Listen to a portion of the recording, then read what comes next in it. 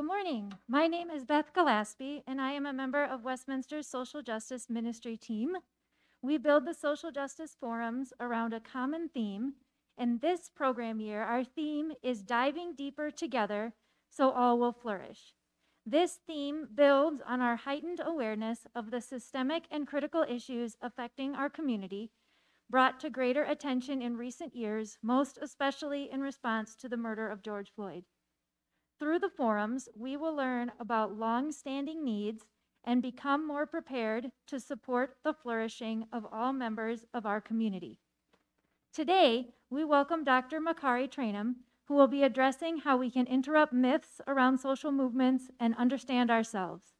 Dr. Traynham started her career as a teacher and was both a principal and a district leader before moving to her current job as the director of the Minnesota Department of Education's Equity, Diversity, and Inclusion Center. So as we move through the forum, when we get to the time for questions, if you are here with us in the Meisel room, you can raise your hand and I will bring you the microphone. We want to make sure the questions go into the microphone so those joining us on the live stream can also hear the questions.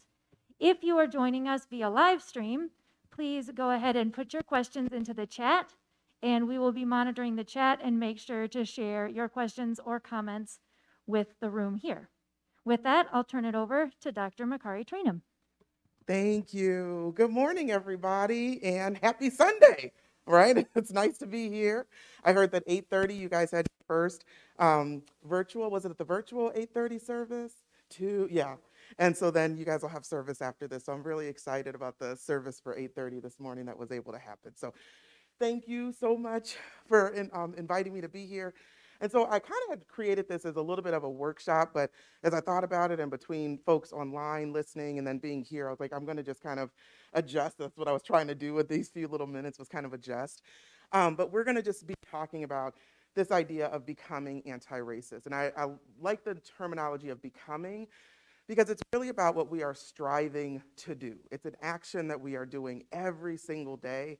You never arrive, right? It's never this thing of like, I am that. I am there, but rather this is what I'm striving to be because I make mistakes along the way. As we see times change, various things happen. And so when those things are happening, we have to just be mindful of how that influences us. I always like to start with quotes because quotes are really grounding. From my perspective, it allows for us to really think deeper about what it is that we're going to start to engage in, the why to that. And so I brought in Ibram Kendi's work in particular because many of you might be familiar with his book, How to Be an Anti-Racist. I typically promote his first book, which is Stamped from the Beginning, which I think is really the starting point for most of us to really understand where do these racist ideologies come from, because they didn't just come from nowhere. And as we get further in our discussion today, you'll just kind of see, specifically when we talk about the United States, the history that we've had of these ideologies that have just permeated through centuries with an S. And so one of the things that he says is that racist is not a pejorative, right? It's not a pejorative. It's not the worst word in the English language. It is not the equivalent of a slur. So I want to just pause there for a minute. I want you to think about when you've heard the word being used. If the word has ever been used against you, how has it made you feel? And start to think about what he's saying. It's not a slur, okay? It is descriptive, and the only way to undo racism is to constantly identify and describe it, and then dismantle it. Meaning if we're unwilling to have the conversation, if we're unwilling to really engage in it, we can change nothing. I use the idea of if someone is ill, right? If you get a diagnosis you might have something that is terminal.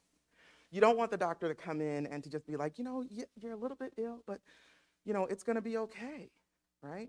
You want to know what's going on, what's happening, so that you can do something about it if you're able to. And that's what this is about. I want to know so that we can do something about it. He goes on to say, the attempt to turn this usefully descriptive term into an almost unusable slur is, of course, designed to do the opposite. It's to freeze us into inaction. So if I use this term, If I'm offended by this term, the likelihood of me doing anything about it is reduced, right? I'm going to be more focused on what you called me than is there an action that happened that brought this thinking forward. And so we have to be willing to interrogate and to be reflective about what's going on, what happened. And I say this as a Black woman, former principal, former assistant principal, where I have dealt with students when I was a principal in Oregon, Portland, Oregon, for about 11 years. I was an administrator there. And I never forget having students call me an Uncle Tom. And I was like, what? Right? It was this like, and for me, I'm thinking, I'm always like, I'm the most down, like I get it. But I had to stop and really think about what did I say? What am I doing that would cause for them to believe that I am not supporting them, that I am doing something that's more harmful than helpful? And that takes a lot to do, right? Our instinct is to push back and to say, I'm a good person. Oh, that's not who I am. The real work is being able to say, okay, what part of this might be true? What am I doing that's actually maintaining systems of inequity, that's actually maintaining things that are hurtful to groups of people? And those are things that I've done over the course of my time in doing this work that I always say I never allow for people to call me an expert. I simply say I am practicing, right? It's a constant work of practice, which means that I'm constantly growing. And I encourage you that as you're doing this work to use words that really encourage people to understand that there is no arrival point. This is a constant movement in process. Are there any thoughts that come up for you when you see and read this quote? Any thoughts?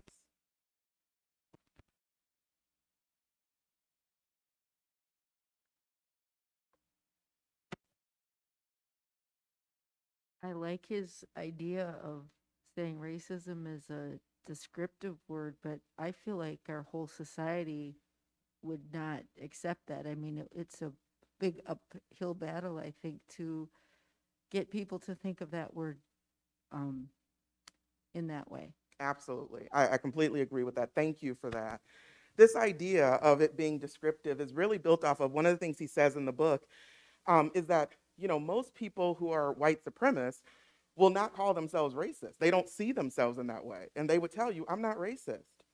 So if we if we can say that white supremacists don't see themselves as racist, the question, Edward Bonilla Silva wrote a book called, in essence, Where Are All the Racists, right? If nobody's racist, who's racist, right? And so we have to constantly be asking that question. Well, if nobody is, then who is? And how is it that we can say, for example, that people can be misogynistic, right? And we can use that terminology easily, but we struggle with this idea of racism. And I think what's important for us to really know about the use of the word racist, racism, is that it's typically, when we think of those words, we think of the most extreme measure. We think of the KKK, we think of the skinheads, we think of extremist groups, and we say that's who those people are. Those are the ones. Right, and so then it's not me, right? And so because I can see them in that, I will not associate myself in that. And to call me that becomes deeply hurtful, right? And you start to say, well, I'm a good person. I love everybody, right? Not a bone in my body. How many times have we heard that, right? In the apologies, the non-apologies that we've heard from people. Not a bone in my body. But there's no examination of what brought this forward. I remind people, just using lynching as an example, boarding schools, Native American boarding schools, that these were things that were set up with intent, right? When you think of the Native American boarding school, the intent was to kill the native, save the man. But if the idea is to kill the native, what does that mean? It means that you've already determined that something isn't right about them. You've already said that their culture, who they are, their very being is not right, and we have to fix it. And that fix it is removing their culture in order to assimilate them into a dominant perspective, right? The same becomes true with lynching. When we think about lynching, when you see those pictures, those weren't white supremacists who were standing around watching. Those were children who were there, right? You had children. You had your local grocer You had your local officer. You had your local pastor in many cases who were there. These were just regular folk who would never say in a million years that they were racist. So we associate something with ideologies that is really part of the air we breathe. So keep that in mind as we go forward. The two things that I want us to talk about, or that I'm going to talk about today, and try to move through quickly so we can get through to questions, is this idea of understanding ourselves, this navigation. How do we navigate and see and understand the world? Who am I within this process? And then the second part is this idea of interrupting myths. What does it take to really do this work? How do I need to really understand when I'm thinking of the wanting justice, wanting to move towards racial and social justice? Is this something that is a sprint? We're going to get there. Listen, George Floyd was murdered a year ago, and you know what? A year later, this should be fixed, right? Is it that, or is it something else? And so I want to just kind of bring that forward as thought, because the way that I see this work is not so much about changing people. Your job isn't to change them. In the same way that we think about knowing who Jesus is, his job wasn't to change us. His job was to give us an offering of, have you considered this?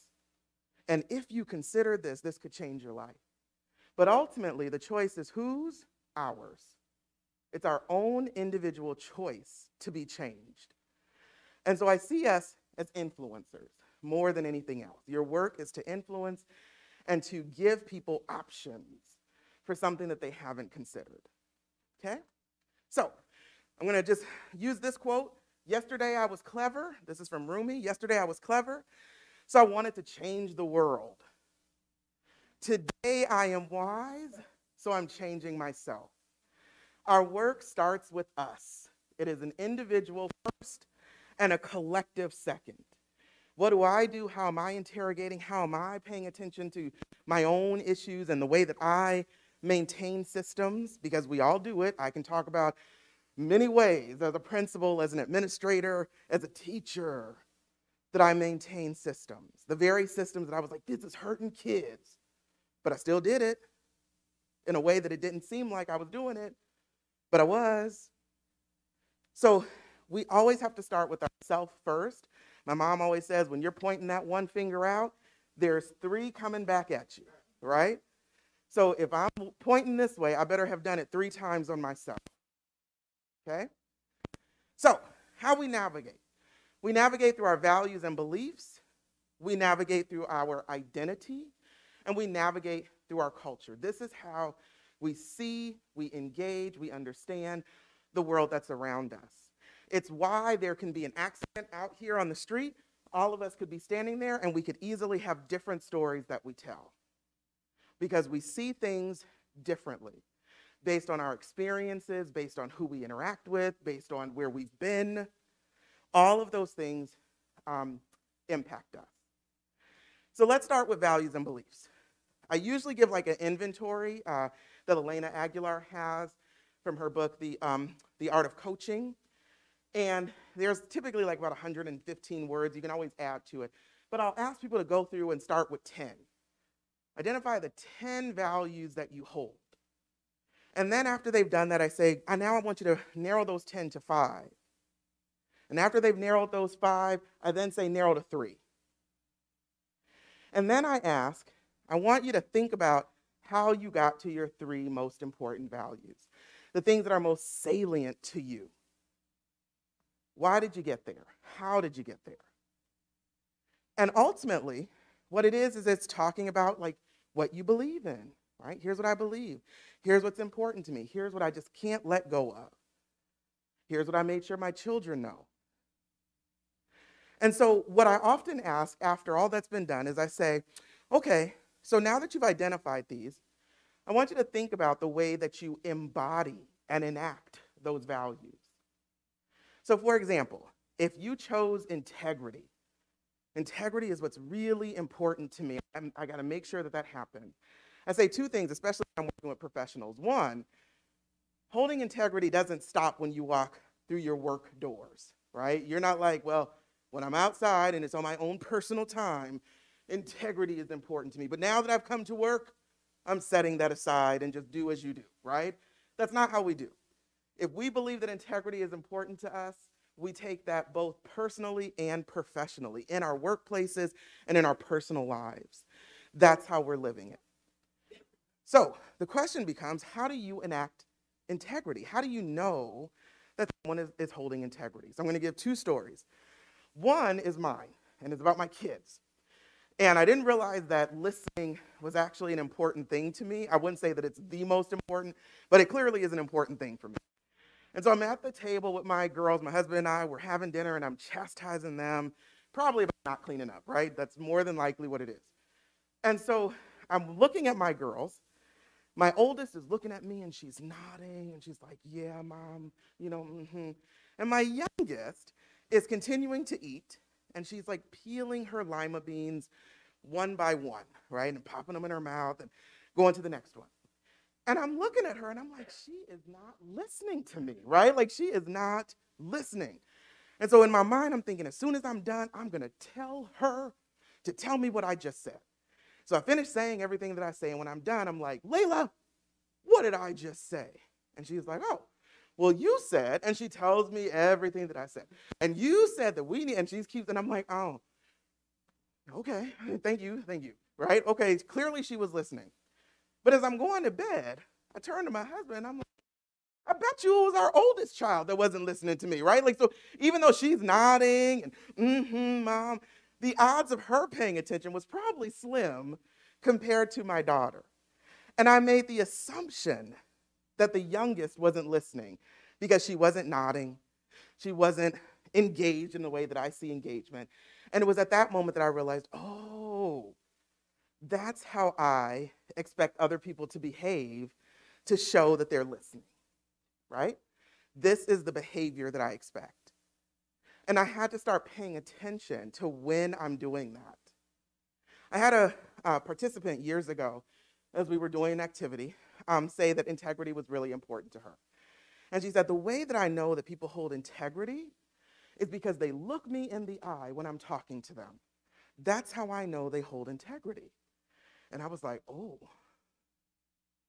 Now that can be problematic because there's lots of cultures that showing respect and showing integrity is not looking you in the eye.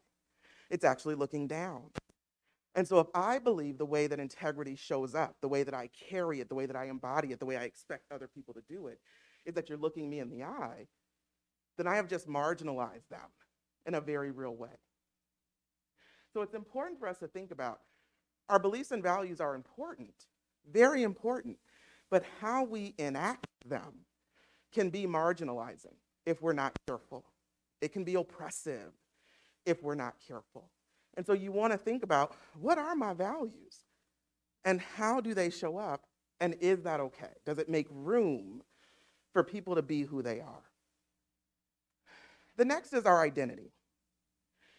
Our identity is shaped through our experiences, our values, our beliefs, our environment, as well as our culture. And this is just a small example of an identity wheel that kind of points out different ways by which we can identify things, again, that are important to us. I would say that from an identity perspective, before I had children, being a mom wasn't like a really important thing to me, right? It was living the life of a childless couple, my husband and I. It was a fabulous life, right? Living and doing as you want to do, when you want to do it. So there was value there in just being able to do what you want to do when you want to do it. But once we became parents, that changed, right? Being able to do what I want to do when I want to do it shifted. And it wasn't about me anymore, right? It was about them. So that part of my identity changed. So you have to think about, who are you? What are the things that's really important? If you're a feminist or you believe in feminism, you might say that gender identity is really important to you, right? Being a woman is really important. And it shapes how I see the world, how I see inequities, how I see things for my own daughters, right? So this becomes really important in how we see, engage, and understand in the world. And so it's important for you to think about, What are the salient pieces of my identity? How does Macarre, as an African American, um, female, no, I should say gender, so female, um, and family, and maybe even political beliefs and education, how does that impact the way that I engage? Do something? The way that I see things, the way that I believe an inequity is taking place or not taking place. These things matter. So understanding where you're at as far as your identity is concerned, and not every identity is up there, but where your identity is and how that shapes the way that you see the world is important. And last is going to be culture. We're all born into a culture. And most often, the culture that we're most familiar with is right up here: food and dress and music. When we talk about having a multicultural day or a multicultural fair, we are celebrating these things here, right? The celebration, the games, oh, beautiful dress, whatever that is. But culture is deeper than that. It's deeper than that. It's how we behave in groups. It's how we consider and believe that we should treat our elders. It's about the tone of voice. Boy, I can tell you, in the African American community, tone of voice matters, right? These are things that are deeper that we don't necessarily see, but they are part of how we engage. It's part of our ways of being. And oftentimes, they can be hidden from us. I say to folks from a work perspective, when you say, I'm not really sure what our culture is, I always say, you know what culture is the moment you say, that's not how we do this. We don't do it this way. The moment you say that, you've just identified a piece of culture. Because you've identified something that is deeper in the way that we do things, or it might be surface level. We don't dress this way, right? We don't just wear, I'm just making this up, tank tops, right? Just coming in with tank tops and shorts on. That's not the way that we do it. You've just identified a piece of your culture. And culture is going to help to shape the way that you think, the way that you believe, the way that you behave. All of these things work together. Any thoughts on these three?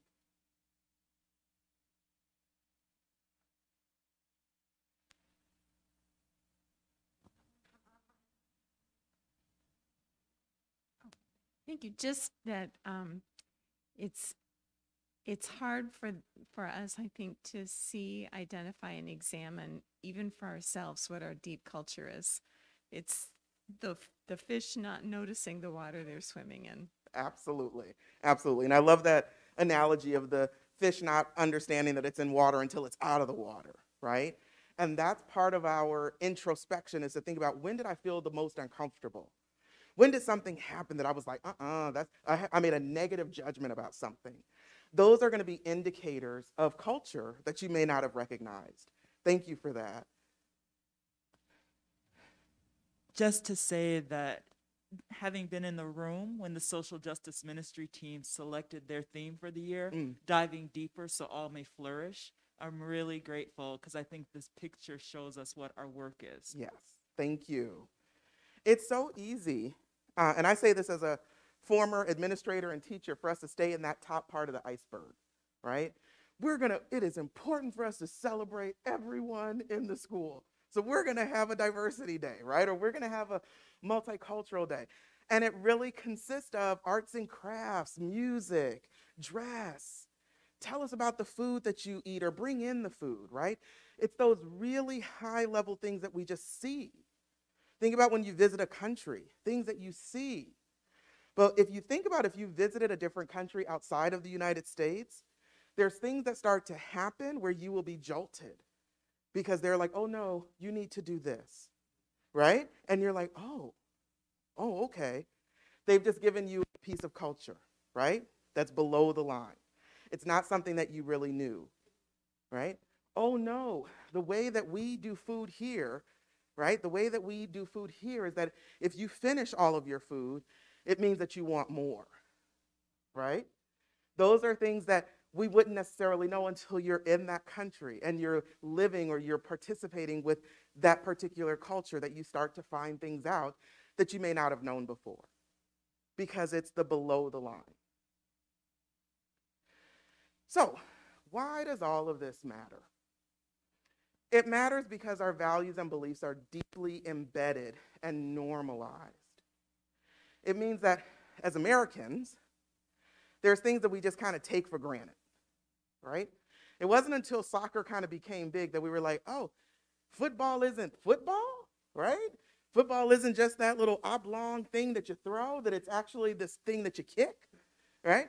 Until that became big in the United States, we just thought football was football. And that's an example of how language, right? And it took a minute for us to kind of click to say, oh, football can also be soccer. But that's not where we started. So it took a moment for us to shift. We got to know that they're deeply embedded and they're normalized. We have to know that it shapes the way that we see and understand the society that we live in. We create norms that we expect people to operate by. Think about just coming to church, right? Just coming to church. And I can say, being I'm Baptist, going to a Baptist church, and it used to be, that you couldn't be dressing all skimpy like, right? Don't come here looking like you just came from the club. And the elders would be upset. Back in the elders would be upset. And it had to be a shift within that community to say, if we really love people, they should be able to come however they are, right? And so you have that rhetoric changing, and it wasn't limited to the black churches. That was true across many churches, right? Don't come here looking like you just came from the club last night, or that you just woke up, or that you just walked off the street. We don't want you here. And then it becomes, well, is that what Jesus would do? Is that what would Jesus turn away somebody because they got on a short skirt, right? Or whatever the case may be. And so we had to start rethinking that. That's part of how we start to reshape our lens. What is it that we're doing? What is it that we're trying to do? It also shapes how we think people should behave. And that's the same thing, right? How you show up. You should look this way. You should be this way. You should act this way. The way that we determine how people behave is based on our own experiences, our own culture. And then finally, it's reflected in our behaviors. We will correct someone if they're not doing it the way that we think it should be done. We will offer correction. And or we might be willing to make some changes. So this matters, knowing what your values and beliefs are, knowing how they are acted out and embodied by you, knowing what your identity is and how that shapes the way that you see and view and engage in the world, knowing your culture. What is American culture? What is my culture? When I'm at work, what's the work culture? When I'm at home, what's my home culture? All of those things are going to give you keys and insights ultimately into what you have expectations for others around, even as you're trying to do this work. So I'm going to give you an example, and I want you to finish my thought. Just yell out what you think it is, okay? So finish my thought. Here we go. Peanut butter and, look at that. Jelly. Night and day. Cookies and cream. Most folks say cream. I say cream. Up and down. East and west. You guys don't even know me, and you could finish my thoughts. Right? This is about how embedded beliefs, practices, things our everyday lives are. You could be in another country, and instead of peanut butter and jelly, they might say, I'm making this up, peanut butter and noodles, right? And you'd be like, what? Who eats peanut butter and noodles, right? Oh, somebody does, okay. But that might be, right? That's just so foreign that you're like, oh my gosh, this is what it means by deeply embedded and normalized. Normalized. These are the things that we typically say and do. Okay? All right.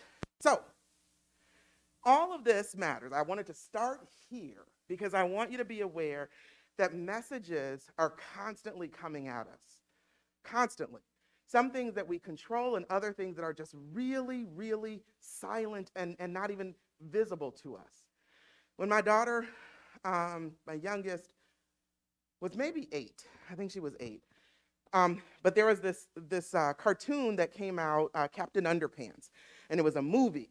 And she wanted to see that with her friends, and we took her to see it, and Kevin Hart played the little black character, the little black boy that was in there, and I can't remember who played the little white boy, but they were friends.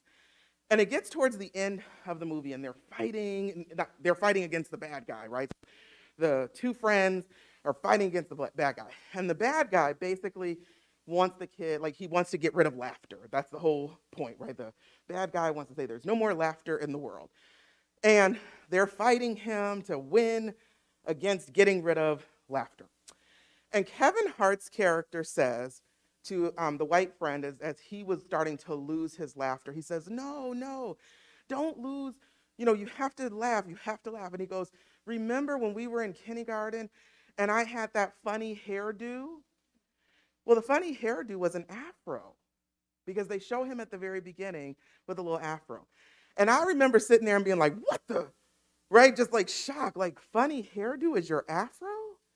And I turned to my husband, I'm like, did you just hear that? And he's like, no, like what happened? And I was like, buddy, he just said funny hairdo, and it's an afro. And my kids, their hair is natural, right? So their hair will form an afro.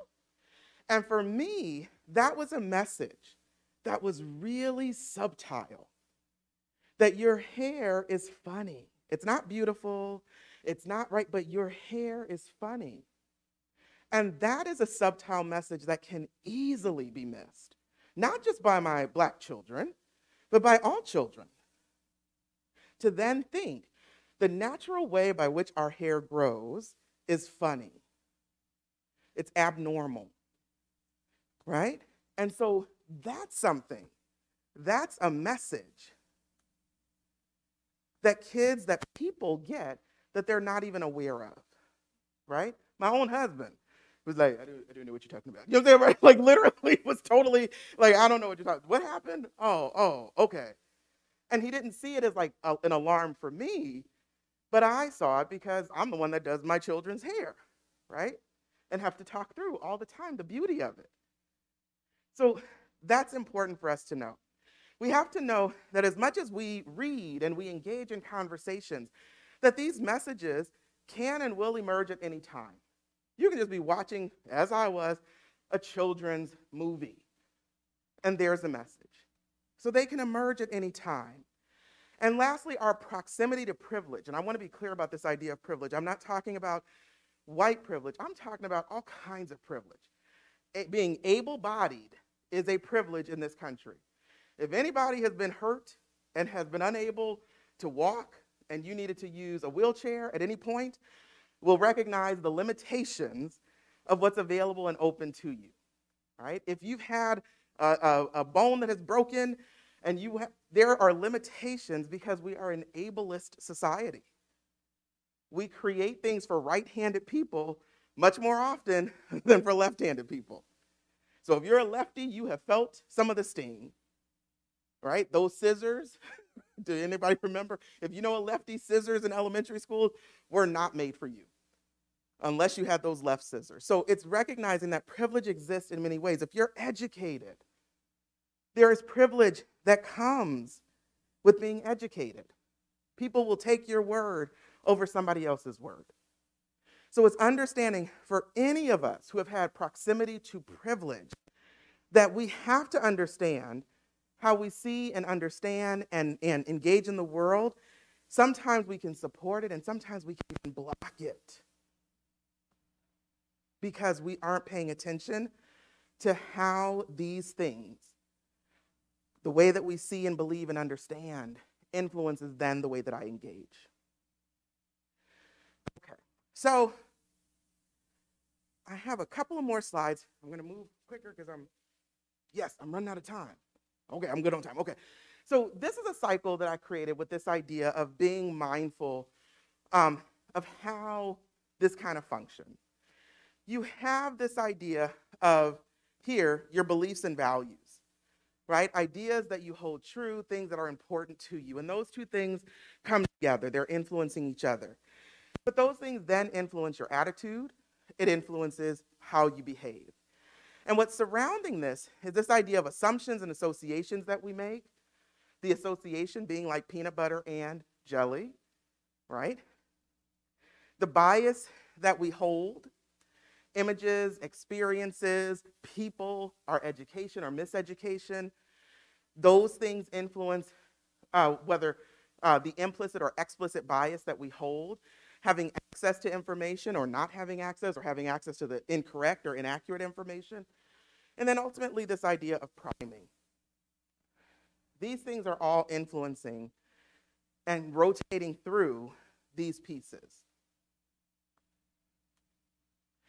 So I'm going to show you a video, and I'm going to show you how this works. What I'm going to do is I'm going to ask for you to simply count how many passes the team in white makes. It's a basketball passing drill that they're doing. And I want to see if you can really pay attention to figure out if you come up with the same number that I come up with, okay? So I'm going to show this really quick video. And I think I forgot to put the sound on. Hopefully the sound will work. I don't think I have to do it for Google Slides. Okay, so I'm going to play this video, and then I want you to count how many passes the white team makes, okay? Here we go. Uh-oh.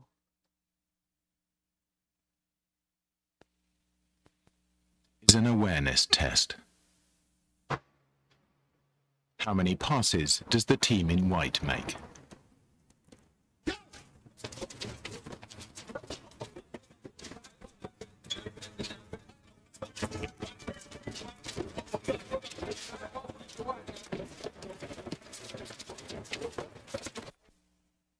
The answer is 13. But did you see the moonwalking bear?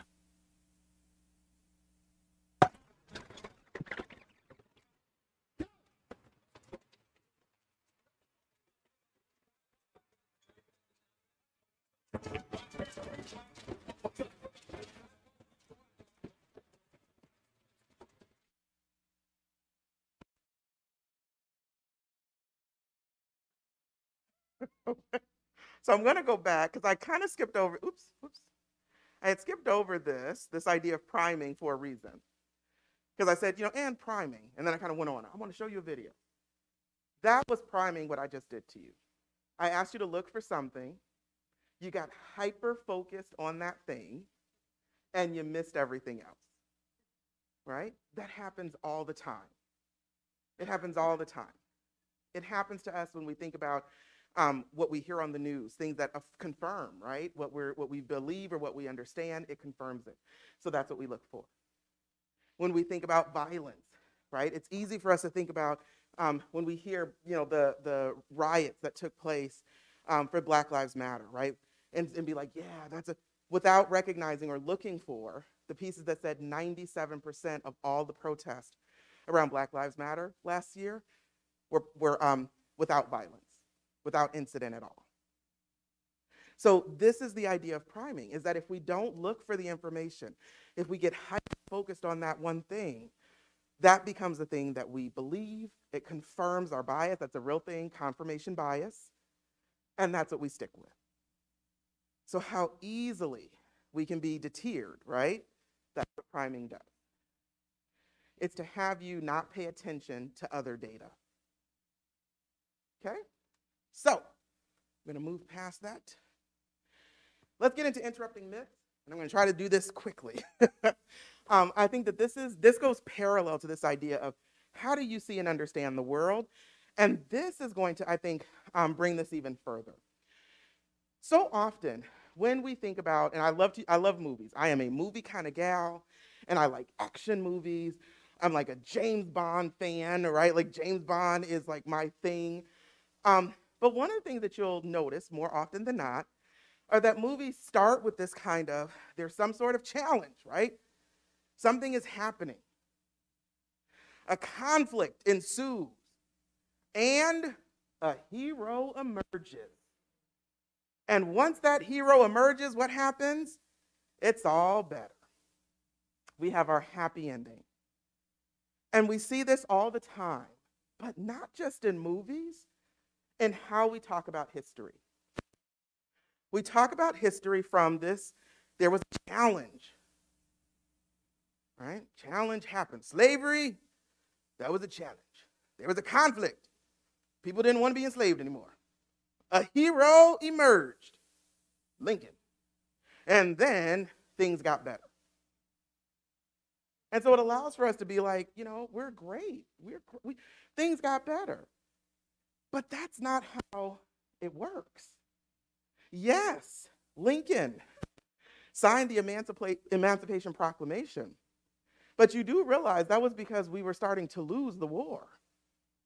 Frederick Douglass had went to him early to say, listen, slaves could serve and they could be sold, and he wasn't interested. But as we were losing, it became, this could be a way for us to win. And once that was signed, they were fighting. You had slaves that were participating and became soldiers in the war. And yes, we did win, but what came soon after that? What came soon after the Civil War? You had a small piece of Reconstruction, and then what emerged as a result of a backlash from that? Jim Crow, right? Jim Crow. And Jim Crow lasted for over decades to then come upon what? The Civil Rights Movement that moved us into the, right? Like, so we have all of these things that continuously lead up. There is not challenge, conflict, hero, and then it's better. It actually never functions that way. Struggle has ensued from the beginning of time for the United States. We start with, even as we think about the Civil Rights Movement, Dr. King was the leader. Like, that's who we post as the leader. And we even say like, listen, he was a great leader. Do you guys realize that in the 60s, during polls showed that most white Americans, more than 60% of white Americans, did not agree with the Civil Rights Movement, did not agree with the way that it was moving forward, and felt like it was disruptive. He was not a beloved man when he was alive, for white folks in particular. I always have to say, if he was, he wouldn't be dead. I always have to remind folks of that, right? He wouldn't be dead if he was. We look at, and we talk about it, and I can say for my own self, as a kid, learning about Rosa Parks, she sat down because she was tired. I literally learned it that way. And that's not a true statement. She was trained to be a resistor. She went to school to learn how to be a resistor. These are things that we don't know and we don't understand, but we simply see this as he was there, he led these folks, and they were able to do it. But what we don't realize is that before we even got to these protests, there was so much planning and strategies that the work behind the Civil Rights Movement was not simply Dr. King, but there were a ton of grassroots efforts that brought this work forward. And so it's important for us to fill in the blanks. It's important for us to know that movements and Black protests in general didn't just begin with the Civil Rights Movement. It's important for us to know that struggle has ensued from the beginning, even before we were the United States, right? And you can think of it from the Boston Tea Party, right? You could think of it from the American Revolution. There has been struggle. But when I'm in this case, I'm racializing it from a struggle of BIPOC folks, Black, Indigenous, people of color, right? That struggle has been when Europeans came here, Native Americans were fighting to maintain, right? There has always been struggle. And that struggle has not gone away.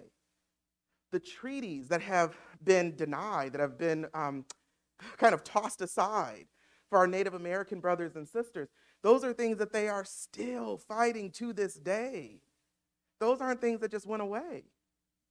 So we have to fill in the blanks with understanding that the work that we are doing around anti-racism, the work that we are doing in order to address racial injustice is work that is ongoing. We talk about Jim Crow, but we certainly don't talk about it of the North, right? Great PBS special, Jim Crow of the North, that if you haven't seen it, you should watch it. But it's recognizing that it wasn't just the South, right? And then lastly, strategy and grassroots efforts. This is not about a singular leader. And so often we want to reduce it to this one great person, this hero that emerged, when in reality, it was many people in many organizations working to bring about change. So that being said, I'm going to finish this out. This kind of gives a timeline where you can see more than 60% of our history was wrapped in the Black enslavement. You have another 23% of our history that's wrapped in Jim Crow. And then we're coming into the age that we're in now. So you have to think about that in terms of how does that then build and sustain the ideologies that we hold. When you think of this timeline here, 69 to 2021 right now, you have people who were alive during this period of time. So it's not like those folks are gone. We're just, like we just got a whole new, that's not the case. So we have to put this in terms of understanding that these systems are old, they are strong, the mental models are strong, and it's our work to constantly be working to undo those things. That's our job, is working to undo it. I describe it as kind of weight loss, that when you start to try to lose weight or get healthy, you start to do things, you're like, I'm not gonna have, that sugar, I'm gonna cut sugar out. I'm not gonna have that cookie, I'm gonna cut that cookie out. And when you first start, it's hard, right? It's really hard. And sometimes you want to go back and get that cookie. But once you kind of get over the hump of like, I'm going to let the cookies go, you start to see the results, right? You start to see the result. Oh, yeah, this is going well. I'm walking more. I could only walk 2 blocks. Now I can walk 4. Now I'm walking 4 blocks. Now I want to get to 6, right? So you can see those things happening. But what doesn't go away is that deep within our psyche, that desire for the cookie will reemerge. And then the question becomes, what do I do to mitigate that? So it's understanding that these things don't just go away, but it's paying attention that when it does emerge, what do I do with it? Okay, here we go, because I know we gotta go. Yes, okay, and give you guys time for questions. So here's the things that I would offer to you. Start with self, okay? Get clear about your values and how they show up. Identify how you are embodying them. And then what I think is always fun is to have someone else tell you what they believe your values are. And then talk with them about that. How did you get adventurous, right? Why are you saying you think a value of mine is adventure? Because then you get to talk about what they see or hear you doing that is actually, promoting, this is what I believe and value. Catch and reject deficit thinking and negative judgments. It happens to us all the time. I always caution people around this idea of don't judge. Judgment is a natural part of what we do. The difference is whether it's a positive judgment or a negative judgment. And when it's negative, you really want to work on why. Why is this negative? Why is this making me uncomfortable? Why am I pushing back against that? Why? That's what you're going to be asking. So you want to be curious. Be curious. Get curious. And the last two is coming from Ibram Kendi's work around begin to identify racial inequities and how they manifest in its intersectionality.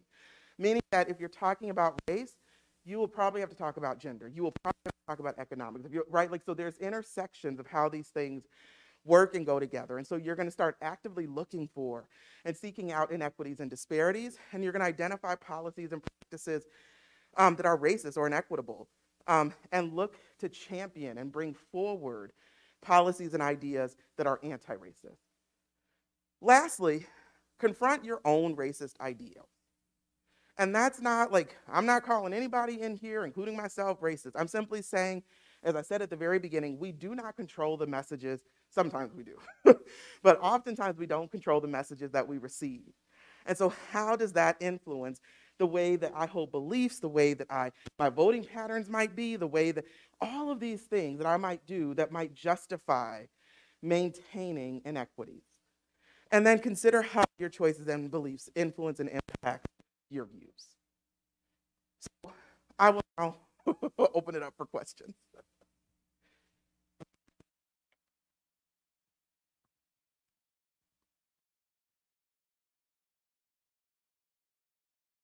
Go ahead and raise your hand if you have any questions, and I'll bring you the mic or comments.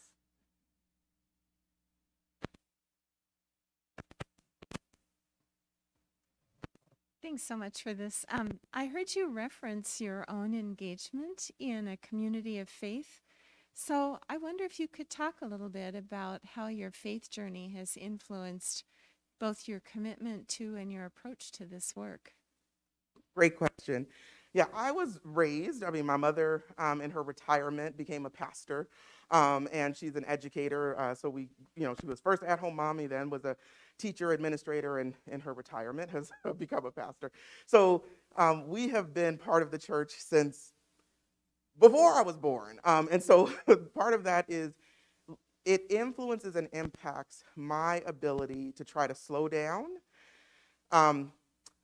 listen with 2 ears, and be curious and empathetic. And I think those things are really important. What I've found and what I've talked with folks about a lot is this idea of we have to be careful about, I heard you say something, that's not the way it's supposed to be, and instead be curious, to ask questions. That's really interesting. Can you tell me more about, right? How do I hold empathy for someone that isn't quite on this journey with us yet, and be able to try to engage in ways that invites them into the conversation versus pushes them out of the conversation, right? It's shaming, it's terrible, it's all these other things. So working to really, I think, the tenets of who Jesus is, loving folks in spite of, but then also holding accountability. Because one of the things I always say is that, Jesus was not without holding folks to accountability, right? Like, he wanted you to do things. He wanted you. So there is accountability that comes with that versus just, I'm just going to love you, right? I'm just going to love you to death. And whatever you do is fine. That's not real love, right? Love includes correction. Thank you for asking. Other thoughts? Questions, wonderings?